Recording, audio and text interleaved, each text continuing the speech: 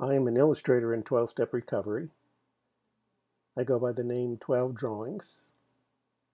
And I've been doing sets of illustrations based on the writing from the Big Book of Alcoholics Anonymous, originally written in the late 1930s, and trying to gain some insight by looking up those words in the 1934 dictionary that would have been current at the time the 12-step literature was first being written.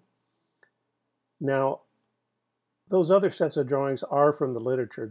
These 12 drawings are not. These are from a question that I simply state as religious or not. Religious or not, because I often hear a little debate going on about, are the 12 steps religious? There certainly are references to God sufficient to justify the belief that, well, if it's talking about God, it must be religious. But I wanted to dig in and have a little faith that the Webster's dictionary folks were not going to use their dictionary as a channel for presenting a particular religious point of view. And in fact, they don't disappoint. I'm going to read this definition, and I warn you it's a long one. It says, religion is the service and adoration of God or a God as expressed in forms of worship, in obedience to divine commands, especially as found in accepted sacred writings or as declared by recognized leaders, and in pursuit of a way of life regarded as incumbent on true believers. Now, in that long definition, I found 12 words and decided maybe I could shed a little light with the help of Webster's dictionary in looking up the words they used to describe religion and find out if the 12 steps in 1930s were matching the description of that 1930s description of religion. A key word is worship. It says the service and adoration of God or a God as expressed in forms of worship. Looked up the word in Webster's dictionary.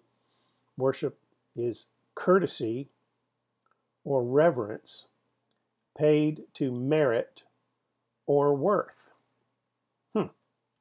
Courtesy or reverence paid to merit or worth.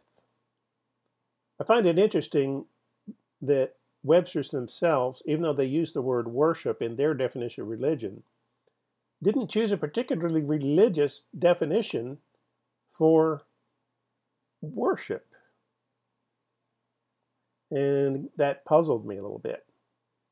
But often that was the whole point of looking something up in a 1934 dictionary was it did have a different definition at that time than I expected.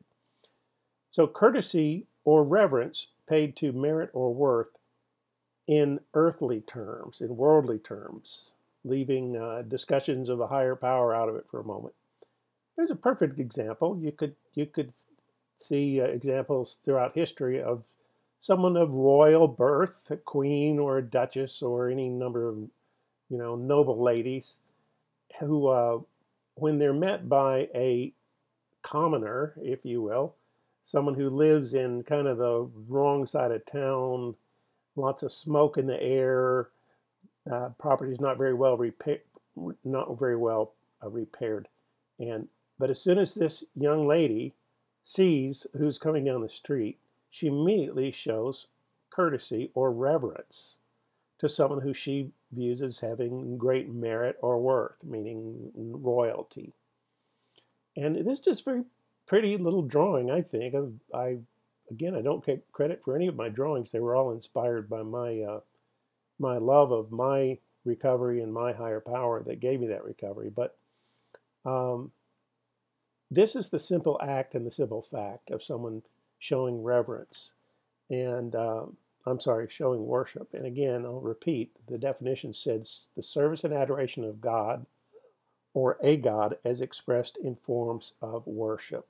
So did the 12-step groups do this sort of thing? Did you see someone walk into a room in a 12-step group and everybody stands up the way you might for a judge in court? Do people bow down as the way you might for royalty? Do you see people kneeling down and touching their foreheads to the ground in submission like they might in some religions? And I would answer you, no. I've never been to a 12-step group that did any of those things. So to answer my own question, I don't see the program itself being defined by worship if the definition is courtesy or reverence paid to merit or worth. So I'm not trying to dance around the question. I'm just saying if you want to read it literally and it doesn't say anything about religion or God, it just talks about basically bowing down to someone else. I don't see bowing down to other people as being a part of the 12-step recovery process. You can always see more at 12drawings.com. Thanks so much for listening.